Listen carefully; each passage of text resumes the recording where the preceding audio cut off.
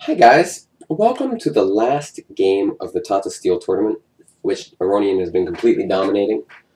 In this game he's playing Loek van Wely, and for the first time the position's kind of complicated in the opening. Queens are on the board, black is attacking white. Some complications. For the first time, Aronian doesn't have complete and total control of the position. So, my question to you guys is first, what looks like a good move in this position? White to move, think about what you do. And once you're ready, if you're ready now, keep watching because I'm going to explain the move that he played. At this point, Aronian played a good move. What's happening here? Well, first of all, this bishop is in the way of this rook, and it can be improved. And well, basically the key is this square is weak. The king is weak, clearly. The bishop's in the way of the rook. So we have this nice little maneuvering idea.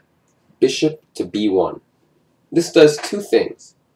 Helps to open the d file for the rook, and number two, helps to allow the move queen c2, which could threaten mate on h7. So bishop b1 is almost certainly the best move for white. It creates a lot of new ideas for white, and if you found this move, kudos. These types of moves are important, kind of just harmonizing your pieces, I guess you would call it. But bishop b1's definitely a good move. After that, black played rook e8. Now note that queen c2 doesn't just win, because black can defend with knight to f6. And after bishop takes, knight takes, this square is covered. However, white does have a pretty pleasant position here. He traded, though. Black traded, knight e4. Now black just went crazy, knight to e3. And this is the thing about this tournament. And this is what I'm speculating against Aronian, about Aronian. He is very good at the simple positions. I think actually this is true about Carlsen too. The more complicated the position, the more likely they're going to screw up. If, for example, if you watch the candidates last year, Carlsen's last round games as Fiddler, super complex, not the simple, easy positions he likes, and he blundered and lost. Same thing's happening here. This move is just weird, but okay. He took it.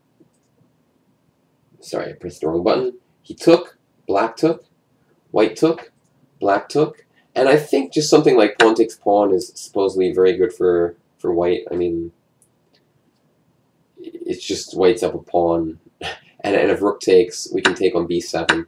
But listen, all the people sitting there with their Houdinis saying that Aronian played bad moves here, it's like 5 moves to move 40. He doesn't have much time left. Queen b7 is a pretty natural move, attacking the rook, threatening checks on the back rank. It's hard to argue too much with this move. And the other thing is, if rook b8, we can go queen b8, followed by queen takes f4. And we just have, you know, a very strong position, let's just say.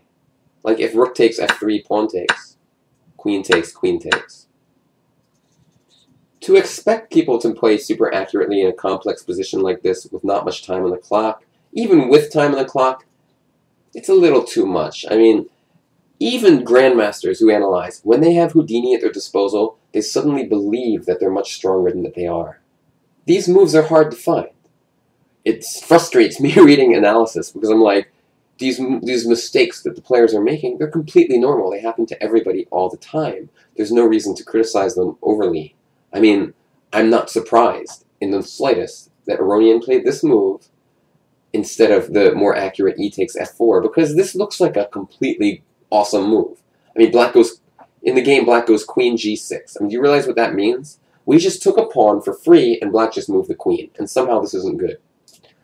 I mean, that's hard to understand, especially low on time.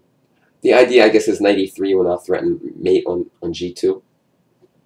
White played rook d8, king h7, queen d5. This move threatens mate on g8, also happens to be bad. I think the right move was, I can't remember, I think maybe pawn takes pawn again. It is still the best choice. And white's doing well. But this move, again, this is a mistake, but still a pretty natural one. The problem is after rook e6, though,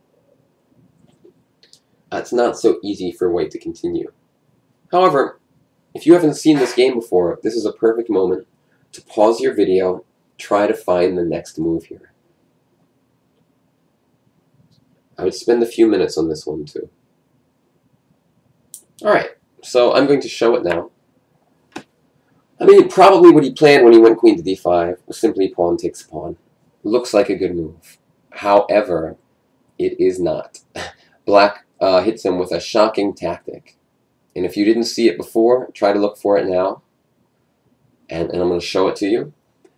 Bishop to d4 check. The idea, we're interfering with this queen. And after pawn takes bishop, queen to b1. And suddenly, white is lost. If we block with a knight, simply queen takes is strong enough. And definitely cooler. And this is checkmate on the back rank. Bishop d4 just wins, and Aronian had to resign here. So his first loss of the tournament came in kind of surprising fashion.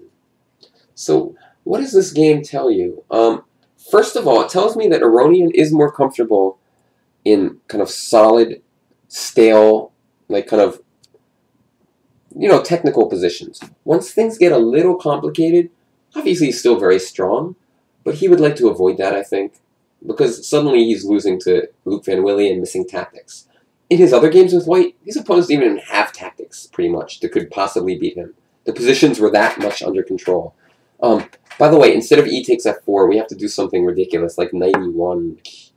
A very difficult move to play, of course. Already black has some advantage here. The attack is pretty strong.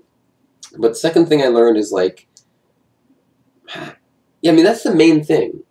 I think, like, when the position's simple and he's better, he's very dangerous. But when things start to get sharp, you see he has some chinks in his armor here. You know, anyone's capable of blundering, of course.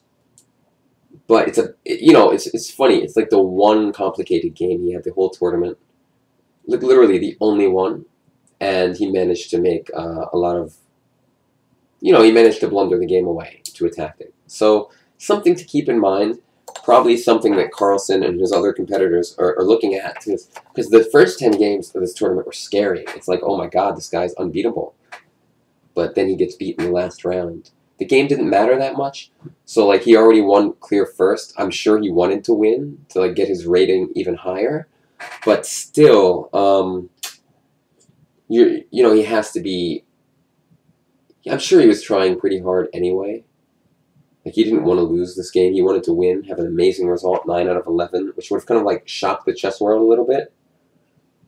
It would have also kind of, like, increased the hype if he does end up playing Carlsen. Although I think if he does, that'll still be a really hyped-up match. Although I still don't see him beating Carlsen. I just don't see it. Because I think Carlsen matches up well with him. He's not going to be able to use his opening prep at all. He's going to have to just outplay him in chess. And I feel like Carlsen's better at this tricky stuff than Aronian.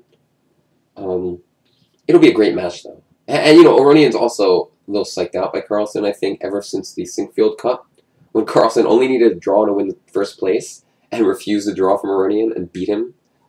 I think that was very, very difficult for Aronian to handle.